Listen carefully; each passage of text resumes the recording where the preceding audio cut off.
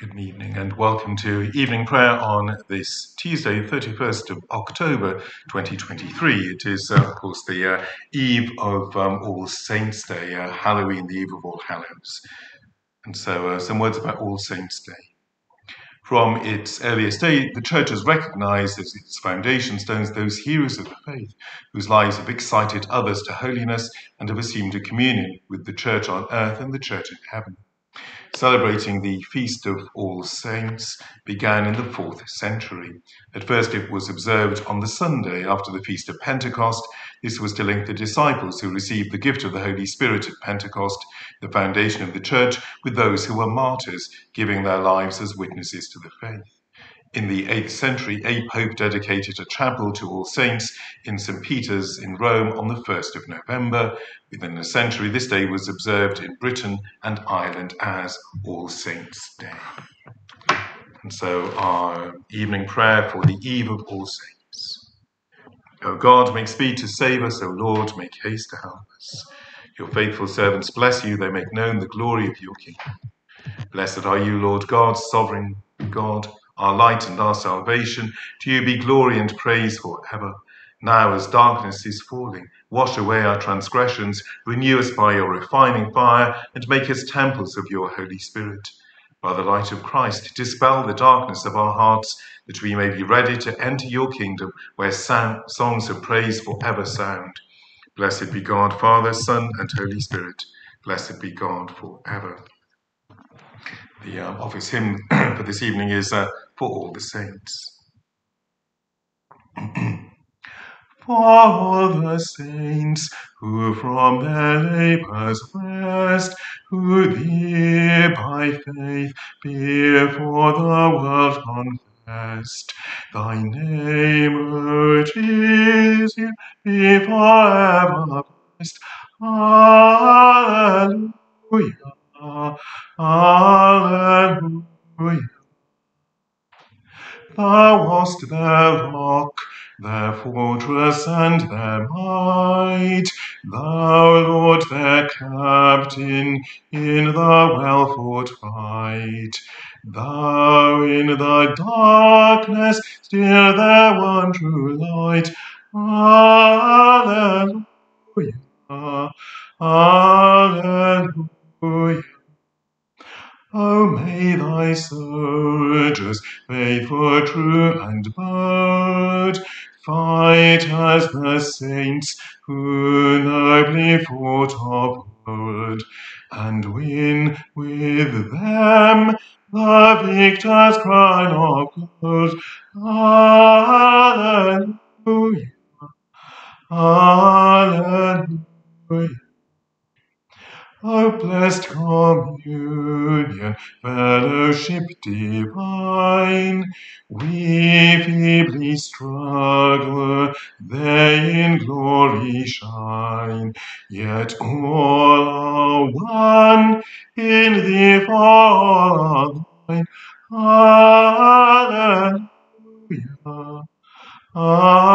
Alleluia. And when the fight is fierce, the warfare long, steals on the ear the distant triumph song, and hearts are brave again, and arms are strong. Alleluia. Alleluia. The golden evening brightens in the west. Soon, soon to faithful warriors comes their rest. Sweet is the calm of paradise the blest. Alleluia. Alleluia. But lo, there breaks a yet more glorious day. The saints triumphant rise in bright array. The King of glory passes on his way. Alleluia. Alleluia.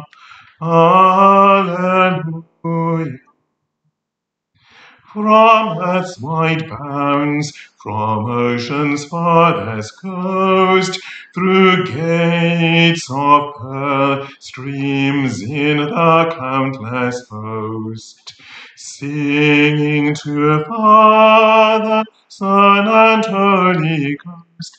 Alleluia. Alleluia.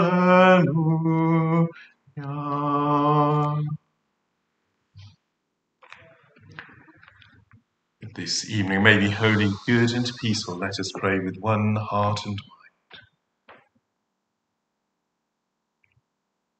As our evening prayer rises before you, O God, so may your mercy come down upon us to cleanse our hearts and set us free to sing your praise, now and forever. Amen. Psalm 1. Blessed are those who have not walked in the counsel of the wicked, nor lingered in the way of sinners, nor sat in the assembly of the scornful. Their delight is in the law of the Lord, and they meditate on his law day and night. Like a tree planted by streams of water, bearing fruit in due season, with leaves that do not wither, whatever they do, it shall prosper. As for the wicked, it is not so with them. They are like the chaff which the wind blows away. Therefore the wicked shall not be able to stand in the judgment, nor the sinner in the congregation of the righteous. For the Lord knows the way of the righteous, but the way of the wicked shall perish. Glory to the Father, and to the Son, and to the Holy Spirit, as it was in the beginning, is now, and shall be forever. Amen. And Psalm 5. Give ear to my words, O Lord, consider my lamentation. Hearken to the voice of my cry, my King and my God, for to you I make my prayer. In the morning you will hear my voice. Early in the morning I make my appeal to you and look up. For you are the God who takes no pleasure in wickedness, no evil can dwell with you. The boastful cannot stand in your sight. You hate all that work wickedness. You destroy all who speak lies. The bloodthirsty and deceitful the Lord will abhor. But as for me, through the greatness of your mercy, I will come into your house. I will bow down towards your holy temple in awe of you. Lead me, O Lord, in your righteousness because of my enemies. Make your way straight before my face. For there is no truth in their heart, and their heart is destruction. Their throat is an open sepulchre, and they flatter with their tongue. Punish them, O Lord, and let them fall through their own devices. Because of their many transgressions, cast them out, for they have rebelled against you. But let all those who take refuge in you be glad. Let them sing out their praise forever. You will shelter them, so that those who love your name may exult in you. For you, O Lord, will bless the righteous, and with your favor you will defend them as with a shield. Glory to the Father, and to the Son, and to the Holy Spirit, as it was in the beginning, is now, and shall be forever. Amen. And a reading from the book of Ecclesiasticus, chapter 44. Now let us sing the praises of famous men, our ancestors in their generations. The Lord appointed them great glory, his majesty from the beginning. There were those who ruled in their kingdoms and made a name for themselves by their valor, those who gave counsel because they were intelligent, those who spoke in prophetic oracles, those who led the people by their counsels and by their knowledge of the people's law. They were wise in their words of instruction. Those who composed musical tunes or put verses in writing, rich men endowed with resources, living peacefully in their homes. All these were honored in their generations and were the pride of their times. Some of them left behind a name so that others declare their praise. But of others there is no memory. They have perished as though they had never existed. They have become as though they were never born, and their children after them. But these also were godly men, whose righteous deeds have not been forgotten. Their wealth will remain with their descendants, and their inheritance with their children's children. Their descendants stand by the covenants, their children also for their sake. Their offspring will continue forever, and their glory will never be blotted out. Their bodies are buried in peace, but their name lives on generation after generation. The assembly declares their wisdom, and the congregation proclaims their praise. Glory to the Father, and to the Son, and to the Holy Spirit, as it was in the beginning, is now, and shall be forever. Amen. and the song of God's assembled. We have come before the throne of God to share in the inheritance of the saints in light. We have come before God's holy mountain, to the heavenly Jerusalem, the city of the living God. We have come before countless angels making festival before the assembly of the firstborn citizens of heaven. We have come before God, who is judge of all, before the spirits of the just made perfect. We have come before Jesus, the mediator of the new covenant. We are receiving a kingdom that cannot be shaken. So let us give thanks and offer to God acceptable worship, full of reverence and awe, for our God is a consuming fire. Glory to the Father, and to the Son, and to the Holy Spirit, as it was in the beginning, is now, and shall be forever. Amen. We have come before the throne of God to share in the inheritance of the saints in light. And from the book of Revelation, chapter 19.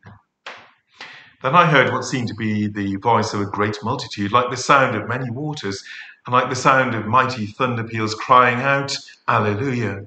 For the Lord our God, the Almighty, reigns. Let us rejoice and exult and give him the glory. For the marriage of the Lamb has come, and her bride has made herself ready. To her it has been granted to be clothed with fine linen, bright and pure.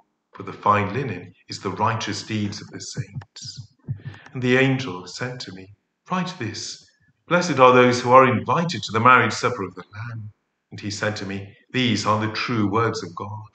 Then I fell down at his feet to worship him, but he said to me, You must not do that. I am a fellow servant with you and your comrades who hold the testimony of Jesus. Worship God, for the testimony of Jesus is the spirit of prophecy. Here ends the second reading. And our responsory. Lord, you will guide me with your counsel, and afterwards receive me with glory. Lord, you will guide me with your counsel, and afterwards receive me with glory. For I am always with you. You hold me by my right hand, and afterwards receive me with glory. Glory to the Father, and to the Son, and to the Holy Spirit. Lord, you will guide me with your counsel, and afterwards receive me with glory. And the Magnificat. The saints cried out with a loud voice, Salvation to our God who sits on the throne, and to the Lamb.